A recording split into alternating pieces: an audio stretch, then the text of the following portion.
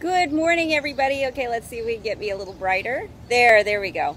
Good morning, everybody. I'm so glad you could join me on this Memorial Day. As you can tell, I am on a field trip. I am in Iowa. No, I'm not in Iowa. I'm in Indiana. I'm in Lafayette, Indiana, because I went to the Indy 500 race yesterday. And so because of that, I've been hanging out with a lot of testosterone, a lot of different mental mindsets.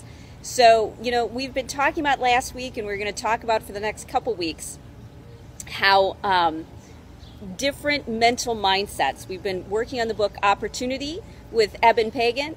And hey, Kathy, great to see you. And a big focus of the book is looking at different mental mindsets and looking at the world through so many different lenses. Because when you do that, it opens the whole world up. So what have I been doing? I've been hanging out with people and an environment which I normally wouldn't. I've been surrounded by race fans, and over the last couple days by people who are into competition target shooting and things along those lines. So the mental model we're going to talk about today is how to stop being a jerk.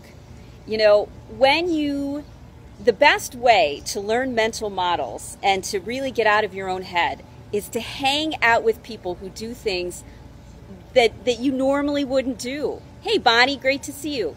Hanging out with people that look at the world through a whole different mindset. What I've discovered from traveling, around the world, from visiting and hanging out with people who see the world in so many different ways, is that every mental mindset has a really has really great gifts from it. They've got gifts which get you thinking outside of your box.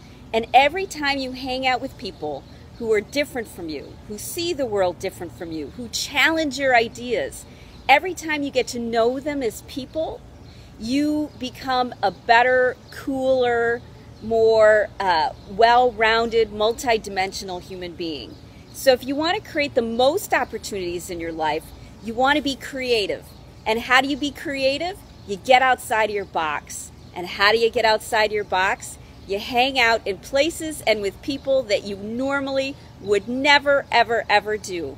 And when you do that, you start to become the person you always wanted to be. So, my suggestion today, your homework today is, in this short video, is to find one experience or one group of people or one person you wouldn't normally talk to and strike up a conversation. Get to know them. Don't choose the crankiest person around. Don't, make this too hard on yourself. Remember, we don't do big challenges. We do medium challenges, so we'll be successful. Find somebody you normally wouldn't talk to and chat with them. Find out who they are, what they're interested in, and be sincere, because people can tell if you're just trying to, be a crab that's trying to take advantage of them. So be sincere, be nice, but get to know them. Find out how they see the world. Don't argue with them. Don't fight with them. Just acknowledge the fact that they see the world differently and look for the gift that they can give you. Look for the insight or the understanding that you might not have.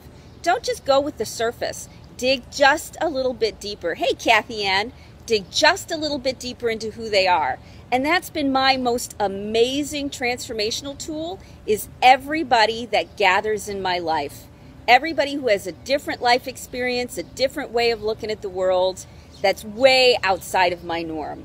When you do that, that's how you become the coolest person you've ever met. And that's how you stop being a narrow-minded jerk.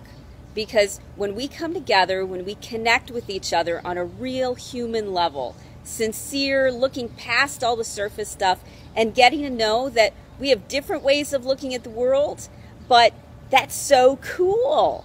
All right? Find one person or one situation you normally wouldn't experience and experience it today on this Memorial Day. Maybe the person standing next to you at the parade. Who knows? All right? So I hope you have a great rest of your day. I will be home soon. I'm still on field trip. And I'm looking forward to tomorrow. Talk to you later. Bye. Woo!